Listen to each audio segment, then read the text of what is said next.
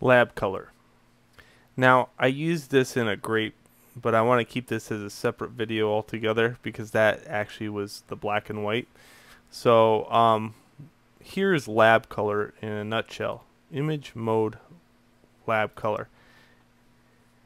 I'm going to just flatten this image. So lab color is represented by the human eye. You know, we see color, and when we see darkness and lightness differently, because by magically turning off the lights in the room, nothing in the room actually changes color. It's just there's no light in the room. Okay, with an RGB world, it would be, if we saw it as RGB, we would say, well, the lights are going down in the room. Well, now all reds are going to magically change to a darker red.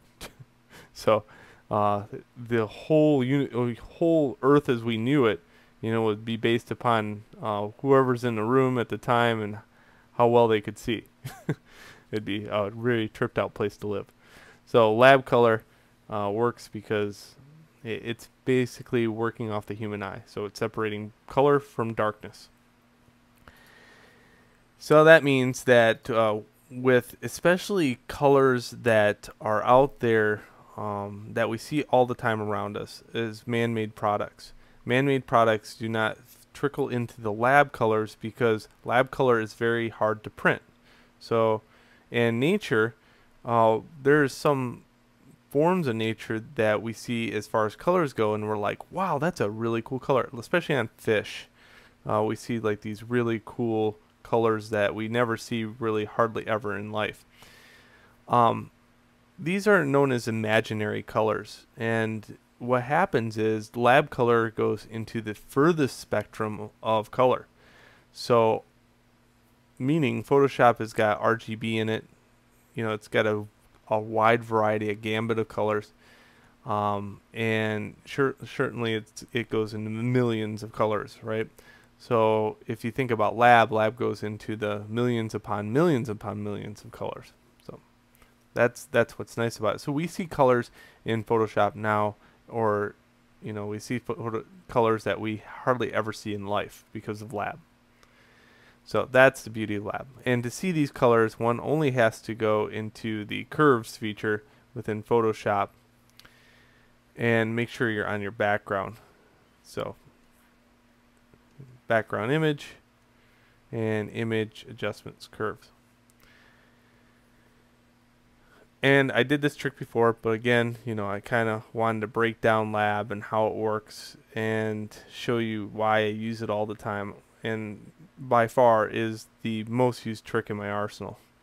What I want to do is duplicate this so I can tweak it out and then show you what it looks like before and after. Okay, so here's the A channel, and it works like this. You have to balance things. So if I have a curve that goes this way and it's on this line, this is the threshold at which the curve lives, between here and here. So what happens is I have to balance that with the other side of the curve. So now the curve can exist from here to here, and I'm looking at these lines right here as the measurement. And this curve already has, and I don't want to clip into it. See this curve right here? I do not want to clip into it. I want to just stay on the outer ring of the curve, and the curve starts here. And I want to use the same for the other side. Okay. Okay, now these are blueberries, and this is what the blueberries look like before. I think they're blueberries or plums. Yeah, they might be plums. But here's what they look like after. Isn't that blue cool? And with lab colors, you'll notice that blue is always just very blue and vivid.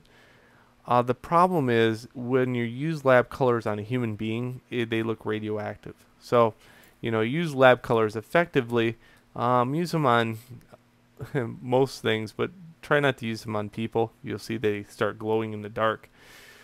Alright, so that is lab color, and enjoy. Let's move on to the next video.